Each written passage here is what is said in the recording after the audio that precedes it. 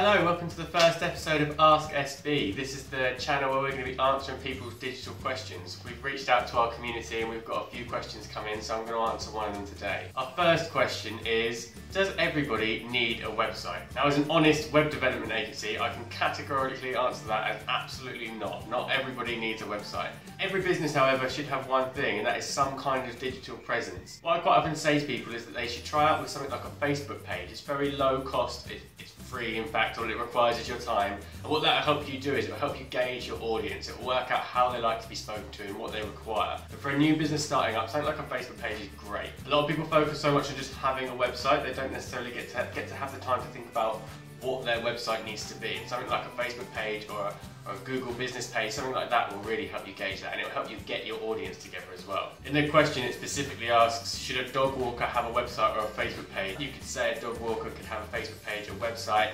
ideally both, but it depends on the size of the business and what's right for them at that time. I push everyone down the route, try out some social media, use that as your free bed to work out what your website needs to produce, and then speak to someone about getting yourself a website up. Thank you very much. That question's from Vicky Scott. Great question. If you want to ask some more questions, put them into the hashtag AskSB and let us know.